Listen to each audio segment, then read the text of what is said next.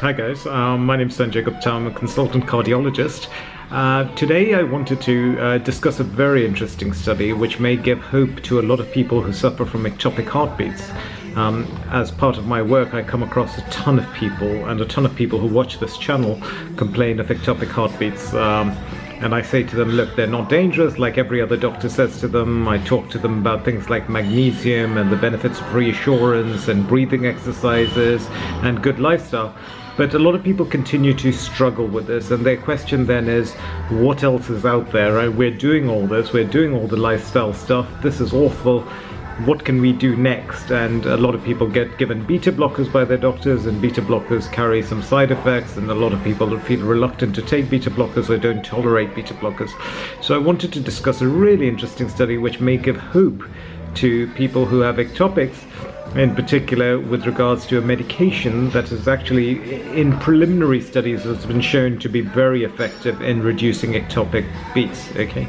So the paper was published in a journal called International Journal of Angiology. It was published in 2016, and the lead author is Gary Murray.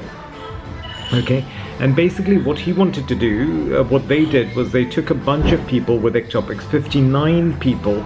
Okay, very small study, 59 people with ectopics, which were bothering these patients. Okay, and they did a halter before, and they did a halter after giving them a medication known as ranolazine. Ranolazine is a medication which is actually commonly available. It's used as an anti-anginal, but it is also known to have some anti-arrhythmic effects. So it can help with heart rhythm disorders, although it's not used for that.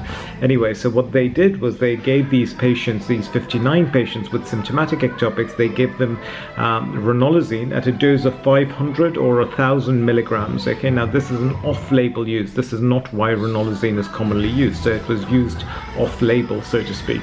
And what they did was they then repeated the halter to try and find out whether people felt better, their symptomatic sensation of palpitations got better, but secondly, whether their ectopic burden got less on the monitor. And the results were remarkable. Again, very, very small study, but remarkable results. Okay, it would be true to say that out of 59, 56 patients had their PVCs reduced. Okay, and commensurate with that was that they actually felt better. In terms of numbers of these 56, 24%, 14 out of 59 patients had a more than 90% decrease in their PVCs. 34% of these patients, 20 out of 59, had a 70 to 90% decrease, and 17% of them had a 50 to 70% decrease. So in the entire group, ranolazine reduced PVCs by about 71%. Okay, those people who had ventricular bigeminy, the ventricular bigeminy was reduced by ranolazine by about 80%. And also people who had ventricular couplets, which are two ectopics in a row, which can be very troublesome, they were reduced by 78%. And it seemed that the reduction in the PVCs not only correlated with the patient's symptoms, but was also dose dependent. So this is a very small study, very early days, but I think it offers great hope because the risk of side effects was extremely low.